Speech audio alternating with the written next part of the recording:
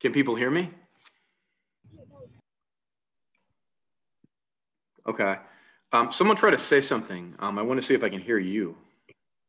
Hello. Okay, I can hear everyone. Okay, just checking to make sure everything's working right. All right, sounds good. So today we'll sort of continue our discussions about differences between groups. When you're working on if you're looking at the schedule, you probably realize that relative to what we need to accomplish this semester, we're almost done. I think as a group, you can feel pretty good about that. We'll finish the material easily with time to spare. So that's pretty good. I'm sort of in the process of grading written assignment 7 today. So yes, Lily. Oh, you can finish what you were saying. I just have a question about reading assignment 20. Okay. So I'm in the process of grading written assignment 7. So I should have that done over the next couple days, probably. I'll put the solutions up. I think I didn't put the solutions up for written assignment 6. I'll need to remember to do that as well. But overall, so far so good.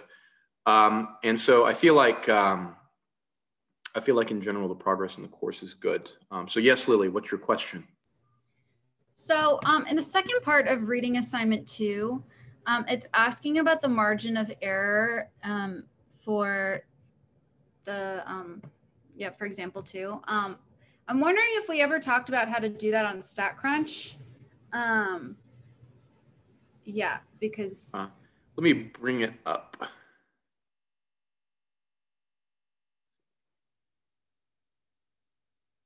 you're talking about reading assignment 20, yes?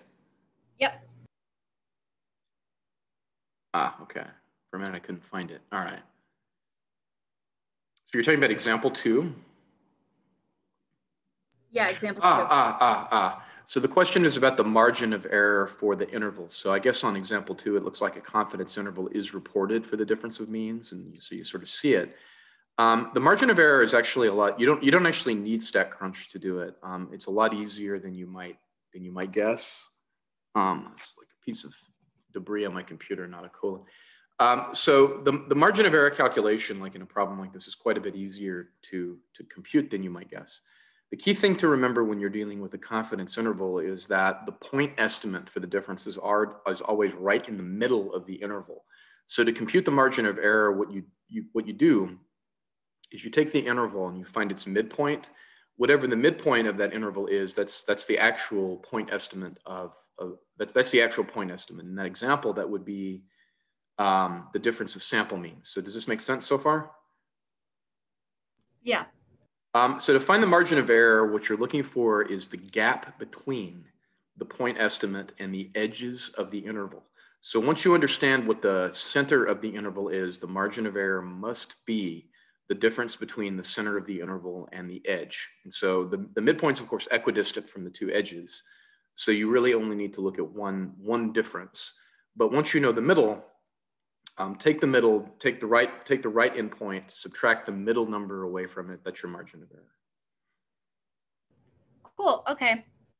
Thank you. And then I thought I had one more question, but I think you may have answered it. If it comes up, I'll let you know. Okay. All right. Yeah, please do. Thank you. Yes, Grace. Hi, sorry. This is just a quick follow-up for that example. So when you say you take like the middle value, how would you find that? Is that like the mean? Yes. Okay. So yes. For this one, since it only gives you like the initial interval and then like the control group and stuff, how would you find the mean value since you don't have the actual like data point? Yeah, right. I mean, you don't have the data or the point estimate. All you have is the confidence interval, right? So I guess the thing is, so let me write it down now. Maybe it will be more clear what I'm trying to say. So let me bring up just a blank piece of paper. And I'll see. So the question that people are asking about is.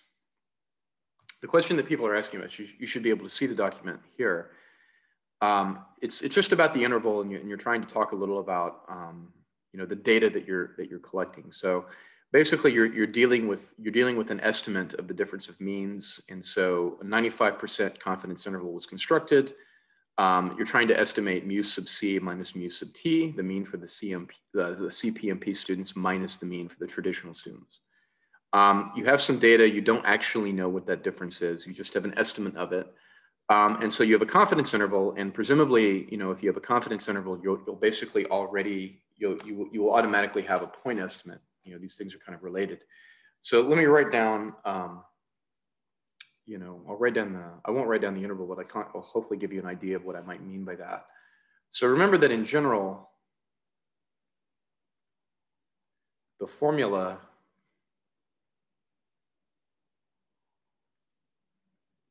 for a confidence interval, I guess I'll just write it CI, always looks like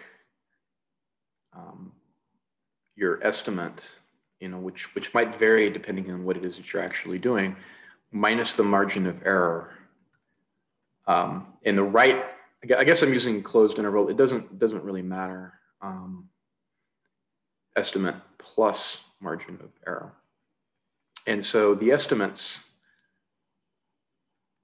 is right in the middle.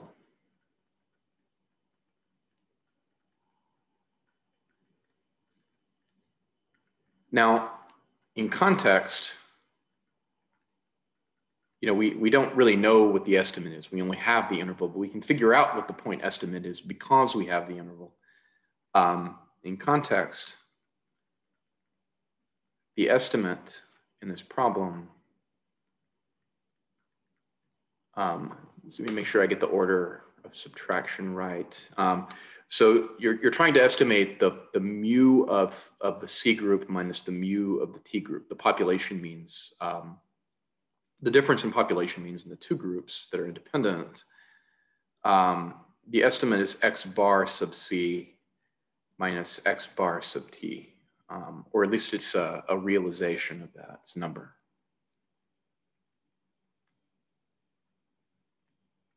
So remember that the approach we're using when we're thinking about estimating the difference of means or the difference of proportions, or the difference of anything, at least anything reasonable, is that we have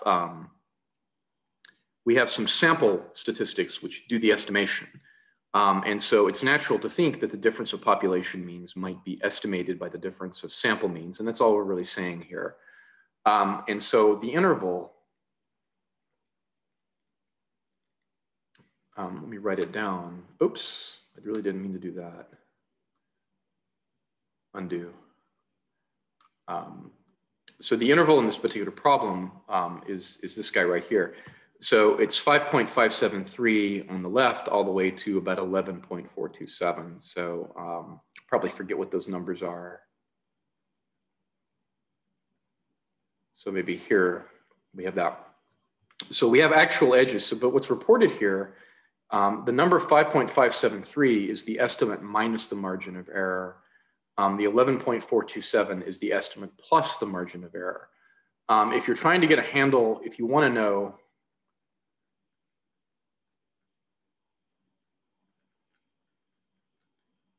so I guess maybe I'll draw a picture. Maybe that might be easier. We're sort of saying that our interval stretches from 5.573 all the way up to 11.427.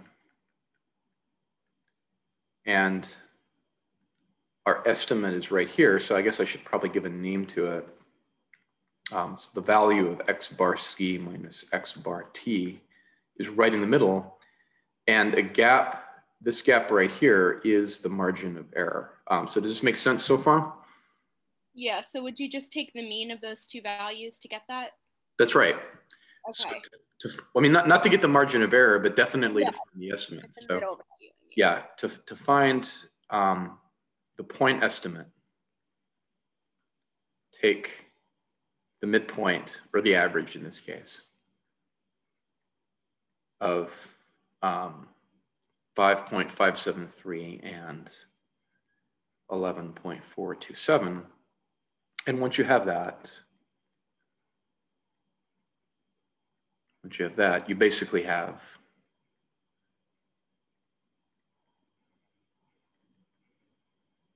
the margin of error. Because you have the middle point, and you can take the difference between the middle point and in either edge in order to determine the MOE, the margin of error, because the interval is symmetric with respect to the center point, right? The gap on the right and the gap on the left are exactly the same, the way that we're building these intervals. And it's nice to revisit that and maybe talk about it a bit. One reason why that's true. It's nice to remember that one reason why that's true, I guess, is that the sampling distribution of the statistics that are doing the estimating are symmetric.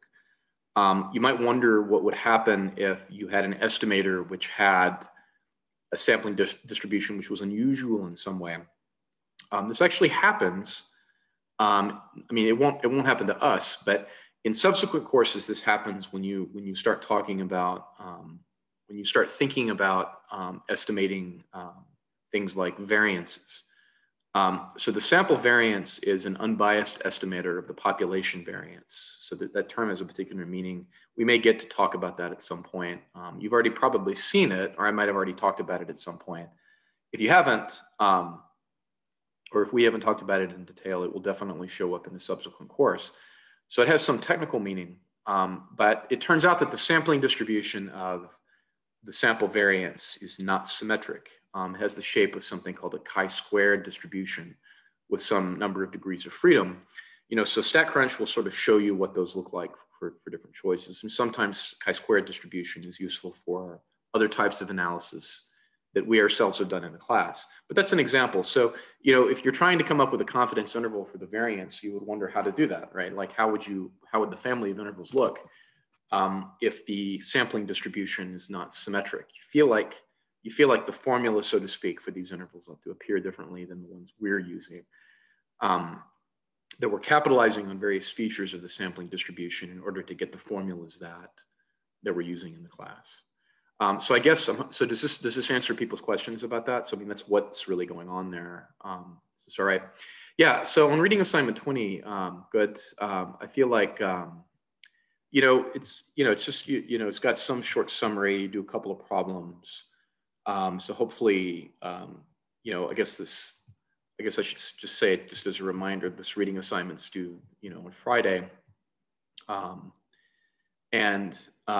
Friday at 5, that's sort of the usual pattern. There's a homework assignment this week on my stat lab, which is due on Monday at 5. I don't anticipate, I think there were some issues in turning in one of the more recent homework assignments that were technical. Just a reminder, if you had any issues that, it was too slow for you to do, or you had some issue like that, just let me know. I don't anticipate anything like that will happen with the next homework assignment, but you never know. So make sure and let me know, if you start working on these things and have some technical problem. There's always a workaround for something like that.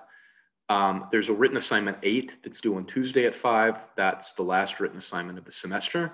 So depending on how you felt about the written assignments, I guess that could be either good or bad. If you really like them, maybe you're sad to see them go. So I actually like them. I like grading them. It kind of gives me insight into what people might be thinking.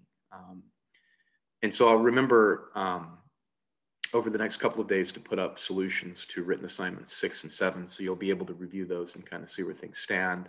Should be done grading written assignment 7 over the next couple of days at some point. I think I've already gone through about a third of them at this time.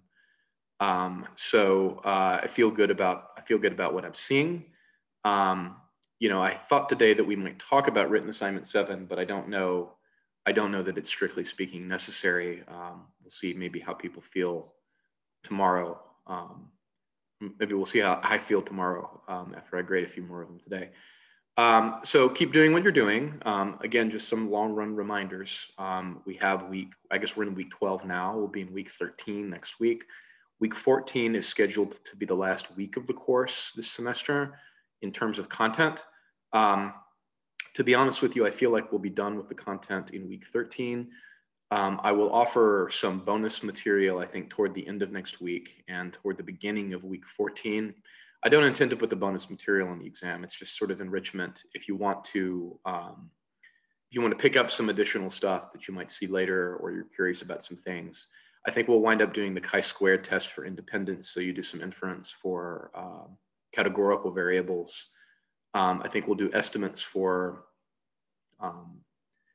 regression coefficients, which looks a whole lot like a t-test, as it turns out. So, you have all the tools in order to do that. And sometimes those things show up in subsequent courses. So we'll talk about them. I don't really expect people to learn them that carefully for the final. You've done enough by the time you get to paired data, I think, for the final exam. So the material that will be on the final, we should finish at some point next week. Not really sure when, maybe Wednesday. We'll have some time to review. I'd like the last week to kind of be somewhat low pressure. There'll be an additional homework assignment due on that Monday that covers the last, that I feel like covers the last bit of material that should be on the final, and that's pretty much it. So I guess that last week we'll do a couple of things which are new but not going to be on the final. Maybe we'll reserve the rest thinking about the final itself. People may have questions about what to expect. You can review the schedule for the course to kind of see when the final will be. If memory serves, it'll be very, very much the same as the second and the first exam. I'll just release it one morning, and then you'll have a couple days to do it. You won't have a week because I think the class is scheduled to end officially on the day of the final, which I think if we were taking a timed final exam would be on Wednesday of final exam week. So I have to kind of cut it short a little bit because I have to turn the grades in usually within 3 days of that date. So I think that's about where we are right now. So things are going well. You should be pleased. I think I'd like to use today just to kind of do some problems. We haven't done that in a while. So I'll tell you what problems to do. It will be helpful today if you have access to the textbook. So I'll show you the problems that I'd like you to do using the MyStatLab textbook. And I'll give so I'll break into groups, and these are problems which are related to chapter 20. So you're comparing groups. Some of these problems are kind of familiar, but I think it might be more interesting, to try a few of these, and then we'll sort of give ourselves some time to go over them in some detail.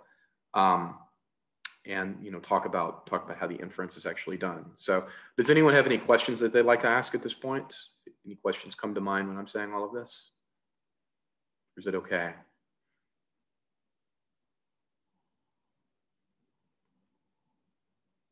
All right, well, if you have anything, feel free to interrupt at some point. So I'll break people into groups. Looks like we need maybe about 6 today, seems right. I'm not going to open the rooms yet because I haven't really asked you to do anything. So I'm going to share my screen and I'll sort of indicate where I am.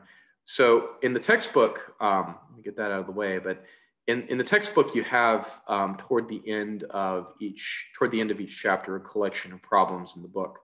In this particular book that you're using, that should be on page 637, it looks like. If you want to find the chapter exercises or the exercises in the book, open the multimedia textbook on MyStatLab. So you should be able to find that. You probably read a lot of the book anyway. So open that. If you open the book to whatever particular place you'd recently stopped, there's the option of entering a page number up here. The book will all sort of can be instructed to kind of go there. I'd like the groups to think about the following problems. So I'd like them to start maybe. I'd like them to start maybe with problem 10, and problem 10 is related to problem 1. And so this involves some kind of difference of proportions. So start with that. So it might take a minute for the groups to actually find the location in the book. I'd like to maybe think of this in a couple of ways. First of all, I'd like to be able to kind of come up with the answers using StatCrunch. Just to run the test, kind of see what the test looks like in StatCrunch, but I'd like to maybe do it in a way that's maybe more hands-on as well, maybe discuss that. So start with 10. Problem 10 right here, it's under section 20.3 on page 636 of the text. So I'd like the groups to try 10. 10 refers, and the setup, the problem in 10 is described in 1. So that's, these problems, problem 10 and this problem 1 are actually paired. It involves some sort of estimate of a difference of proportions.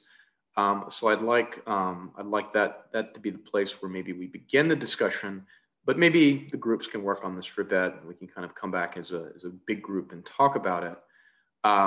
So before I break people into groups, do the groups understand what I want? Try to solve those problems. You might be able to use StatCrunch to do it if you're familiar with how to do or come up with a significance test using StatCrunch or construct a confidence interval. Then you're probably going to know what to do. So start with that. It's about 1:16 right now. Just to give the groups time, I'd like the groups to be able to open the book, read the problem, think about it, discuss it a bit. Let's take 10 minutes. So it's about 1:16 right now. Let's meet again about 1:26. We'll talk about the problem, and then we'll talk about a few more problems after that. So let me give you your room assignments. Rooms are now open, and we'll meet again in just a few minutes. This is about the problem. You feel like if you knew that 9 corresponded to 2, do you feel all right about it? Or if you did 10. So do people feel okay about what they did?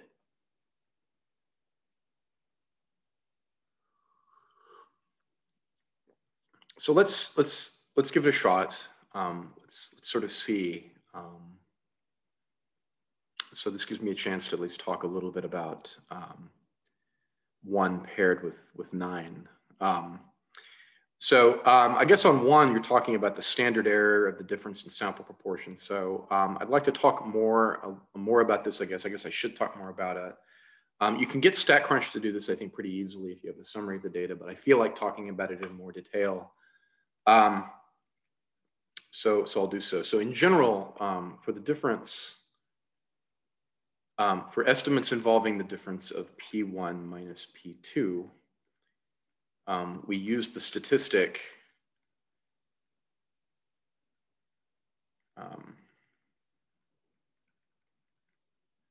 P1 hat minus P2 hat. Now, 1 and 2 are sort of generic subscripts. They're meant to suggest you have 2 independent populations that you're looking at. And there's some concept of a population proportion for both that's of interest. So you might be talking, so a very trivial example of this would be, well, a not so trivial example would be maybe you're trying to figure out who's liable to win an election, and you have two candidate election in which everyone votes for one or the other candidate. In this case, what dictates the winner is this number right here. But when you're thinking about elections, you never really know what that number is until you run it, the election itself. But a lot of polling is giving you this guy right here, where you're coming up with estimates for this particular guy right here. So it's important to understand how this guy is shaped. So just like any statistic, P1 hat minus P2 hat always has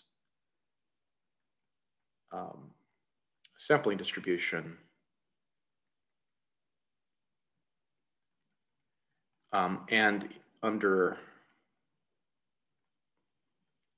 some mild conditions, and the author, and I think we've talked about these a little bit, so I don't want to restate them right here. Under some mild conditions, P1 hat minus P2 hat is normally distributed with mean P1 minus P2 and standard deviation P1 1 minus P1 over N1 plus P2 1 minus P2 over N2. So, the P's that you're talking about, which do not have the accent of the hat, these are the actual unknown numbers. When you see things like N1 and N2, that guy right there, that guy right there, these always refer to things like the size of the sample, and this is assumed to be not the same. So we saw an example of this, I think, on Monday when we were talking about dogs and their possibility of dogs sort of contracting malignant lymphoma on the basis of what kind of home they lived in, whether or not that home used herbicides or not. If you go back and look at that example, you're going to find that the sample sizes were not the same, and they don't have to be. And so there's obviously there's no clear relationship between the groups, no assumptions are made, but we still happen to know this. So the author makes a distinction between this guy right here, which It's referred to as the standard deviation of P1 hat minus P2 hat. So that's this guy. I always feel like I have to write it down, otherwise it's kind of hard to keep track of what I'm trying to say. So this is the actual standard deviation. The estimate, just like when we were dealing with proportions and means in the previous chapters, there's also the concept of the standard error of the difference and the standard error of the statistic. And this is where the notation gets a little confusing because symbols are used, I think, a little carelessly here because you see that appearing here and over here, but the meaning isn't quite the same. So you're basically, what the symbol means to get the standard error of the difference,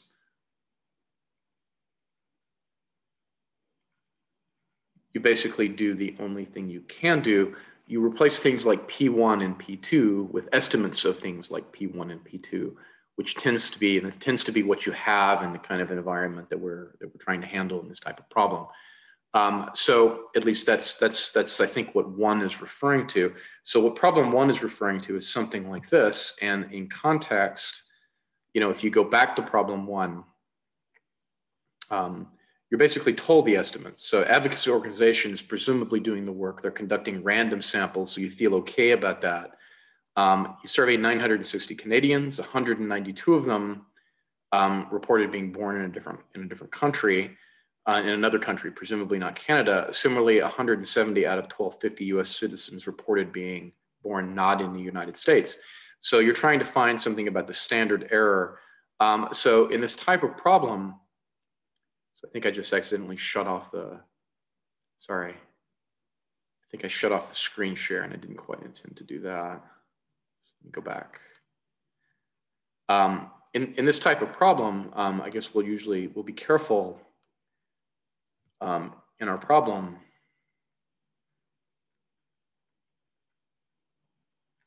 We'll denote, you know, the proportion, you know, the population under study, if it's from Canada, we'll denote that as P sub C.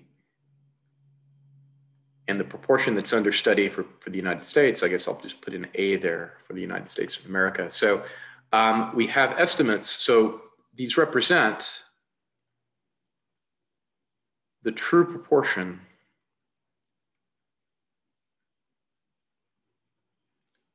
of Canadians, you know, or Americans, depending on the notation that's used, born not in Canada or America, if that's what you're studying. So, you know, at least we know what the symbols mean, and we want to say something about, we would like to say something about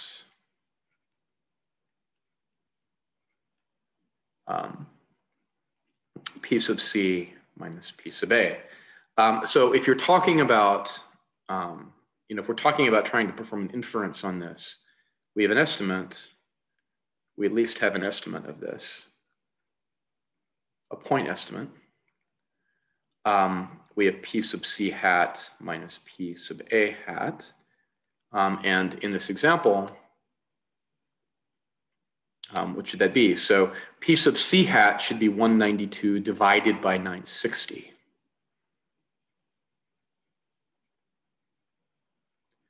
And P sub A hat should be 170 divided by 1250.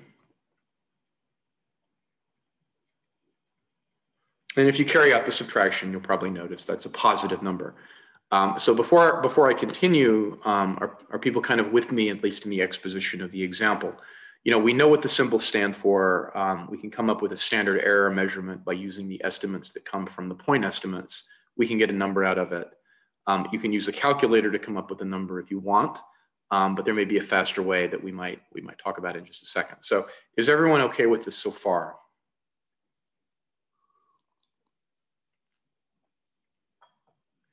Okay, so maybe back to the problem. so I'm not gonna dwell too much on one because, once you know what P sub C hat and P sub A hat are, it's pretty easy to come up with the estimate. I'd like to think a little about 9. What is the difference in proportions of the foreign-born residents in both countries? It is what we just wrote down. The difference of sample proportions is that number. What's the value of the T statistic, and so on. So, what are you really trying to do with this test, with the statistical test that you're talking about? The researchers from exercise 1 wanted to test whether or not the proportions of foreign-born are the same in the United States and Canada. So, if you're thinking about a problem like 9, so I mean, we've done all this, but we've done it maybe to make a statement about this problem 9. What sort of statement do the researchers want to test? They want to test whether or not the proportion of people born in other countries that are citizens of the United States and Canada are the same, whether or not there's evidence against the belief that they're the same, or equivalently, whether or not there's evidence that they're different. Now, we haven't really done a lot of problems like this, though I think, a couple of people on written assignment 7 wanted to do something similar to this. But what I would say on a problem like 9 is if the problem doesn't say to do this maybe, but you want to be able to formulate what the researchers are interested in as a statistical hypothesis, and that's a pair of things, right? So that's the null hypothesis and the alternative. In this case, the null would be that P sub C minus P sub A is 0. There is no difference between the population proportions. Now notice we already know that there's a difference between the sample proportions because we can work that out pretty quickly. We can see it. But this might have occurred because of sampling variability, right? Maybe the true proportions are the same, yet we just happen to be getting an unusual pair of samples. The alternative hypothesis in this case, if you're testing for a difference, I really think should be P sub C minus P sub A being not 0. And this doesn't look like problems we've done so far because it involves this type of inequality not equal to. One note I would make here is that this formulation suggests a two-tailed test.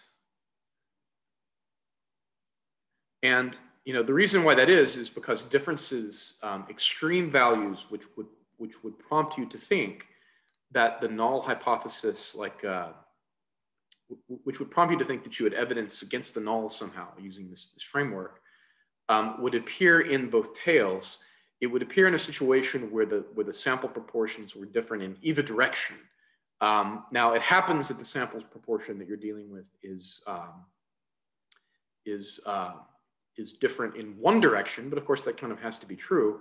But with the two-tailed test, the extreme values in this type of problem, in this type of formulation, will occur on both sides of the distribution. I'd like you to, at some point, you want to go back and contrast this with a type of problem that we've considered quite a bit so far, where we're dealing with one-tailed test when we're looking for a directed difference. So if you think about the example we were dealing with, I think on Monday, with dogs and the proportion of dogs that got lymphoma from one or another type of household, the alternative hypothesis was formulated in such a way so that you had the direction of the difference mattered. In this case, the extreme values occur on both sides in both tails of the distribution. So there's a distinction between these things. It's a minor distinction. StatCrunch will run the test either way pretty easily. But you do need to be aware of it because when you're working through these problems, whether or not you're running a one or a two-tailed test could matter very much. It can inform the result you get. It might matter. So are people with me so far? The key word here is they're testing to see whether or not there's a difference. You don't have to formulate the alternative hypothesis in this way. You could do it in another way. Maybe we'll talk about that in just a second, but at least that's the way that this problem is stated. So when we go back to it, how do we run the test? So this is the formulation of our statistical hypothesis. We can approach this problem in a couple of different ways. We can go back and look at the problem, what's the value of the Z statistic? What do you conclude at alpha equal to 0.05? When you see this alpha equal to 0.05, we're saying that the level of significance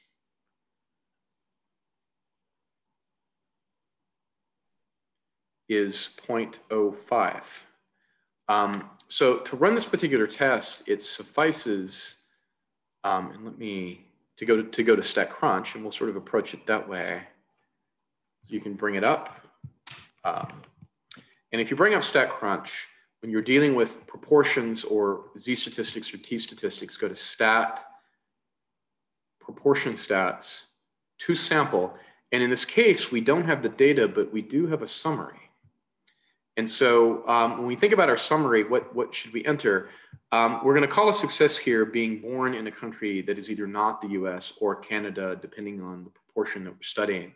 So in this case, we go back and we see, what that is. So if we're thinking about this right here, we have 960 people in the sample from Canada. Of those, 192 were born in a country that is not Canada. So we can enter 192 here. We can enter 960 here. Since StatCrunch takes 2 away from 1, we'll think about sample 2 as coming from the United States. For the US, what do we find? We find that it's 107. We find that there are 1,250 Americans randomly sampled, and 170 of them were born in a country that is not the United States. So we'll treat things in the same way. We enter 170 right here. We enter 1250 right here. If we're really trying to conduct a hypothesis test, we have to choose the nature of the alternative. I think it's actually set in a way that we find convenient. We're looking at P1 minus P2 being different from 0. That's actually what we're trying to study. Notice in this case, you have various choices, but this is probably the one that makes the most sense. When we hit compute, we kind of get everything all at once. We get a standard error of about 0.015, 0.016. We would have calculated that anyway, I think, in question 1. We get a value for the Z statistic on the order of about 4.02. We get a difference of proportions about 0.064. Excuse me. So 0.064 doesn't look like a very big number, and yet in context it is, because the standard error is so small. That has a lot to do with the size of the sample. So the Z statistic is quite large. Whenever you see a Z statistic on the order of about 4.02, you're thinking you got a result from the sample, which is about 4 standard deviations to the right of what's expected if the null hypothesis is in fact the case, if the null hypothesis is in fact true. You can calculate the p-value directly, I think, if you happen to know the standard error in the normal calculator. Luckily, StatCrunch already gives it to you. Says, excuse me, says the p-value is quite small. So whenever you see something like 0.0001, you'll see this a lot. It basically just sort of runs out of room to put the zeros in. 4 standard deviations to the right of the expectation under the null is quite large, even in the two-tailed environment. So you get a p-value of about 0.0001. So, oops, didn't mean to do that, sorry. So what should we actually do? So let me write down a couple of more things. The z-stat, the value of the z statistic, the value of the test statistic is about 4.02. Notice that's pretty large, and the p-value is small. Doesn't really report exactly what it is, but StatCrunch reports less than 0.0001. So the visualization maybe of what we're seeing is this. So the distribution of P1 or PC hat minus PA hat looks a bit like this. The distribution of the test statistic is centered over 0. The test statistic we're actually looking at looks like, I need to sort of abbreviate here a bit. P1C minus P hat C minus P hat A divided by the standard error of P hat C minus P hat A. Looks like this. It's distributed in this way. So what we're saying is we get a value over here that looks like 4.02, And the p-value that you're getting, since it's a two-tailed test, is the area that's concentrated in both of the tails. And again, the reasoning here is if it's a two-tailed test, if you're looking at a difference, an extreme value that's far away from an expectation of 0 for that test statistic can occur over here, or it can occur over here. And so that's kind of where we're at. So what's the actual conclusion? What we would say, I think, is that at a significance level of 0.05, we'd have enough evidence to reject the null hypothesis. So we have evidence in favor of the alternative that there is indeed a difference. I'd like to treat this problem in more than one way. So I'll write down what I have in mind. We can also calculate a 95% confidence interval for the difference in proportions. We can pretty much immediately do this in StatCrunch. I'm about to do it, but as I'm sort of getting into position to do it on StatCrunch, you should ask yourself, given the result that we just got, would we expect the confidence interval to contain 0? So pause for a moment, think about it. I'll edit this as though I want to change my mind and compute a 95% confidence interval in this situation. I compute, StatCrunch is almost too good. It sort of comes up with the confidence interval more or less immediately. Notice that the lower confidence limit looks like about 0.032. The upper confidence limit looks about like 0.0996, let's say, to be generous. And so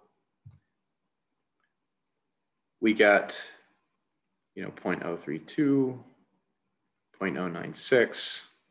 Notice it doesn't contain 0. And so when you're thinking about this type of problem, I would say that the results you get when you conduct the significance test and the results that you get when you construct the confidence interval, they had better be consistent. This is also a point that I think it's worth making when we're thinking about the problem on written assignment 7. It's similar. So when you're thinking about written assignment 7, if you're going back and reviewing it at some point, it's got a similar feel, except it's 1 proportion rather than 2. So for that particular problem, you also constructed a confidence interval, and that confidence interval didn't contain 0.5. That was sort of how that particular problem worked, if you remember it. So whenever you do these two things, there's often not a reason to do 2. If you're doing a two-tailed test and you're constructing a 95% confidence interval, the truth of the matter is these are basically equivalent inferences. The author discusses this a little bit in chapter 19, but doesn't dwell on it that much. So when you're thinking about a problem like this, often people will build a confidence interval just to kind of try to sort out where the parameter is. If you find that your confidence interval contains a number like 0, you kind of already have evidence that, or you kind of already don't have enough evidence to reject the null if you're running, say, a two-tailed test. If you know where the parameter is kind of at, like in written assignment 7, had you done the last part of that problem first, you kind of would have already guessed, where the other results were leading. Namely that there was evidence against the null in written assignment 7. So, confidence interval construction, I mean, of all the things that I think are important to take away from the class, being able to think about what sort of evidence that you can gather from a confidence interval, I feel like that's really something you should take away. Often results in scientific papers are presented with the null hypothesis significance testing framework, so you should be familiar with the language. But often people also just sort of will tell you what the confidence interval looks like and expect you to kind of draw the right conclusions from it. So be aware that there's a relationship between those things. So I'm kind of tried to make that point in the solutions to written assignment 7. But again, I'd like to emphasize that. It's important to take that away from the course. So anyone have any questions about this so far? We've done that problem 9, I guess, pretty thoroughly, maybe more thoroughly than was really demanded of us. There's about 4 minutes left in class today, so I don't feel like I can really include anything more in 4 minutes. I could try to shoehorn an additional problem in, but I don't think I'll do that. So I'd like to sort of leave it right there. Tomorrow, we will probably do another problem or two, but I would like to use tomorrow to talk a little about pair differences.